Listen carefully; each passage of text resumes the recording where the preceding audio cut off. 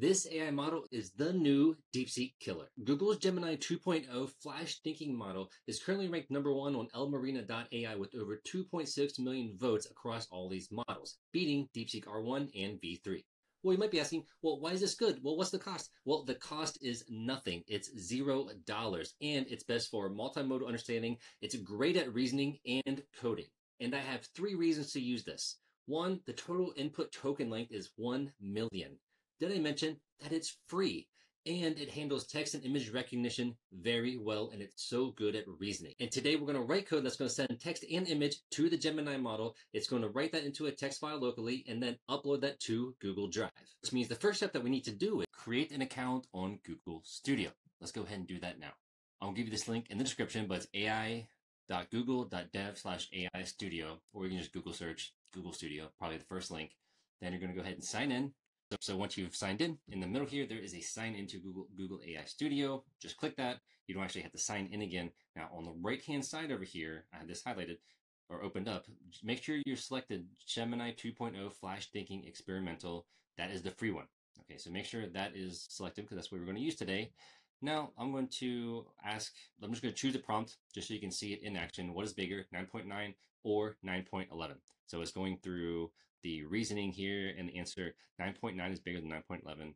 I'm really happy that it actually got that right because I know past models have not gotten that right. So it just kind of goes through its reasoning and why that was the case. Now let's choose another one. This is math worksheets. So this is generate a collection of elementary math worksheet for addition and subtraction of 2 digits. So this should be giving us actual math worksheets, and it is. Right, so this is worksheet 1, 2-digit addition. Here is another 2-digit addition. Subtraction, and so forth, right? So pretty cool, right? It generated this. It's still generating, actually. It's pretty quick, and it's giving us the answers as well. So that's pretty cool. So what we've done so far is we created an account on Google Studio, and we built an example with their prompt. Okay, so the next thing is we want to get the code and run an example in Cursor. So let's go ahead and get the code, and how you do that is on the right-hand side here, above the model, there is a Get Code button. Click that, and it's going to come up with this right here. Okay, so it's going to have with this specific prompt. So I chose this prompt because I want to show you in action, and also when we upload to Google Docs. So with this specific prompt, you can start the chat, and starting the chat with the prompt that we had in mind already, right? And then we can also send it another message as well. So let's go ahead and copy this. Right now I am in Cursor. I have a main.py function that is empty. So I'm just going to paste that code. Let's just go over it really quick. First off, there will be a couple imports that I will show you how to do, but we need a Gemini API key, which we will get in just a minute. This is the configuration for the model. We instantiate the generative model class, the model name. Just ensure that this is the Flash Thinking. It should be already right when you copy the code. Now, there are a couple ways you can send a message or have a chat. You can say model.startChat and give it a history of the chat. And then you can take that and then send another message to it. Or you can just directly send a message to the model, which we'll do whenever we go to upload documentation to Google Drive. Okay, so what I'm going to add here is this is the next message I want to send. And it did addition and subtraction. Can you also do this for multiplication and division? Okay, now the last thing we need to do to make this work is we need to get our API key. Let's get that now. And we come back here, and at the top left, there is a button that says Get API Key. And for some reason you don't see that, you can also go to Settings, Account Settings, API Plan Information, and there's a Get API Key button right here. But I'm going to click this API key. I'm going to create an API key. We're going to search through Google Cloud Projects. I think it will have one here for you if you haven't done this already. They're just going to click Create API Key in Existing Project. So now it's going to generate the API key. We're just going to copy that. Now, I never condone not putting it somewhere safe like a .env file, and then make sure that you have a git ignore. But for the purposes of this, I am just simply going to paste this in here, and it's going to be gone by the time you see this anyways. Okay, now next thing we need to do is just test this out, because I think this is it. So then we're just going to print the text of that response. So let me move up my terminal. I'm going to go ahead and run this. So Python main.py. Okay, and again, make sure that you're always saving your files whenever you do this. If in cursor, there will be a little white circle if you made changes to the file, but you haven't saved it. Because if you don't save it and it runs and you're wondering why it's doing the same error or is giving you the same output because you didn't save the file. So just a little bit of advice, make sure that you save the file. All right, and it finished. So now it's doing multiplication. There's some division. It looks like it has like for the remainders, and actually has word problems and a lot of stuff, right? So it gave us a lot to do here, and that's great. Okay, and it did that based on the previous chat history that we had, so it knew what to do. Okay, now what we're going to do is what we've done is we got the code, we ran an example in cursor, but now let's add an image file and test image recognition.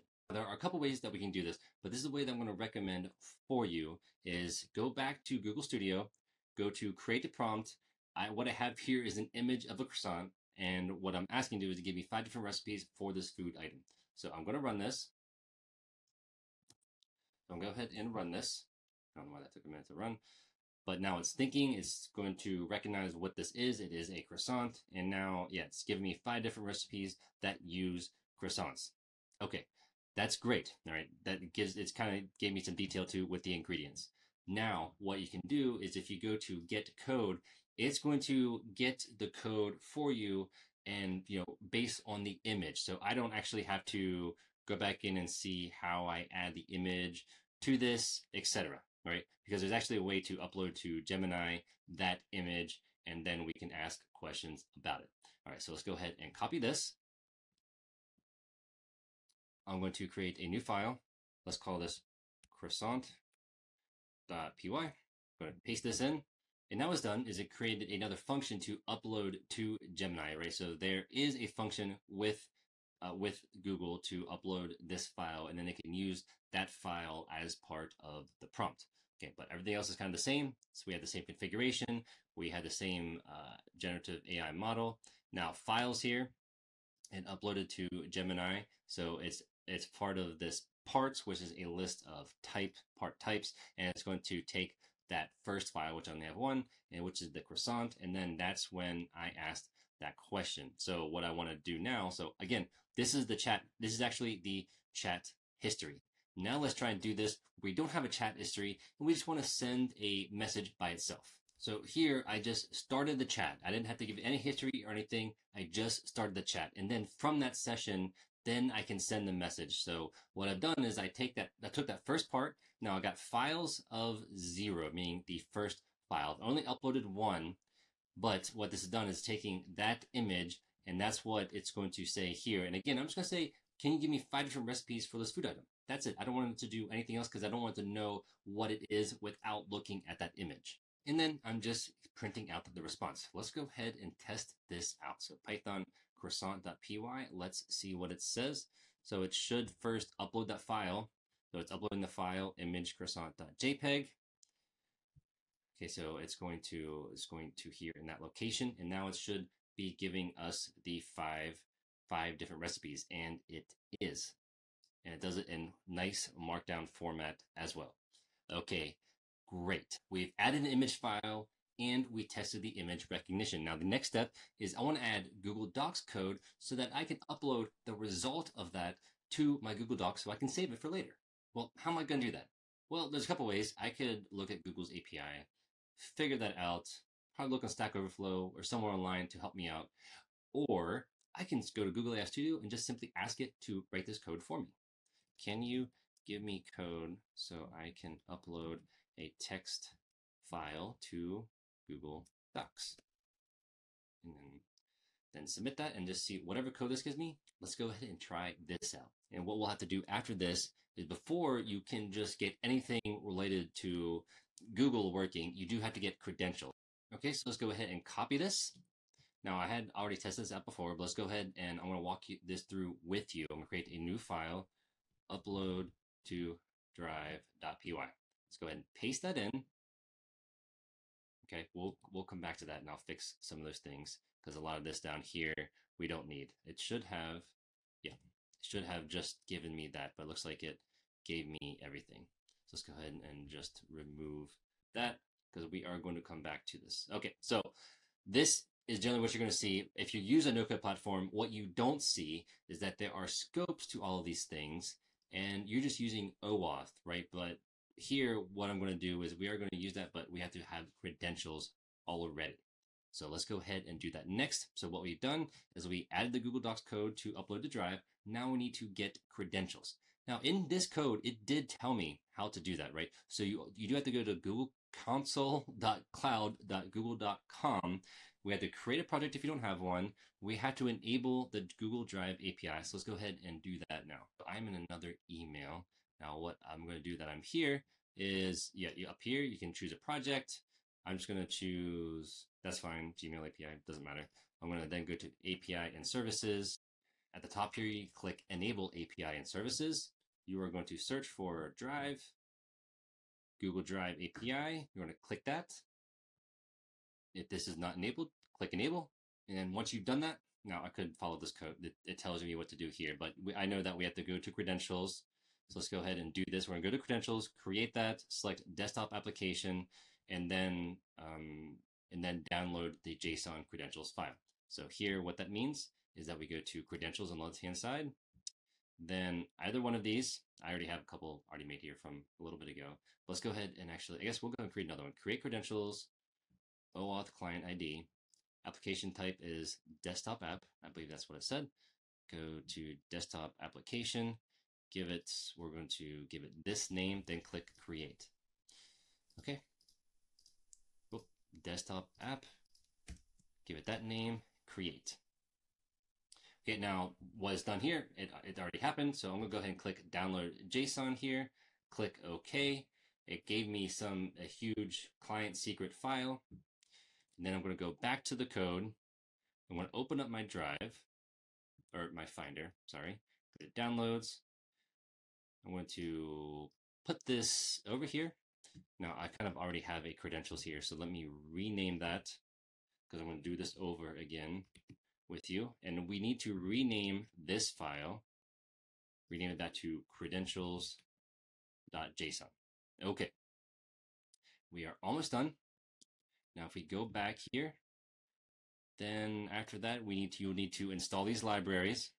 And by the way, in the school community, I'm going to have everything you see here in the video in my Crew AI and N8N Masterclass courses. I have one on both, and I help you solve your goals with AI agents and automation, save you time, money, etc. Okay, you can join now. Link will be in the description below. Okay, now in the Croissant PY file, I'm going to have a file name variable, which means that I'm going to write the response.txt to this file that you see locally. You can actually see it right here.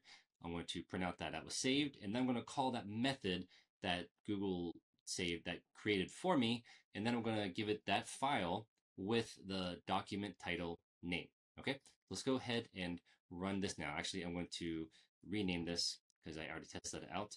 Now let's go ahead and run this. So again, you can see I would need to do this. I would need to add this code here again, but uploaded the same file. So the recipe saved to croissant recipe 2 over here. It successfully placed that to Google Docs as croissant recipe. Now let's go ahead and take a look. Okay, so I have 2 of these here. This is the latest one at 5:29 p.m. That is about the time right now. And here is the text file that we have locally saved into my Google Docs. Okay, so if we come back here and I check croissant underscore recipe 2, the first one is the classic croissant sandwich. And the first one here is the classic croissant sandwich, so that we know it worked properly. So we got their credentials and we have successfully tested this. Congratulations. We now have used a free AI model from Google that is wonderful, and we incorporated Google Docs code that was generated for us. We had to get our credentials, and then we successfully uploaded the response of that through an image recognition to our Google Docs in our Google Drive. All right, great job. If you really haven't tried this out yet, this was actually recommended to me from somebody in my school community to use that I wasn't even aware of it. And you should be trying this now. I can't actually believe more people aren't talking about this. This is a free model that you can use right now.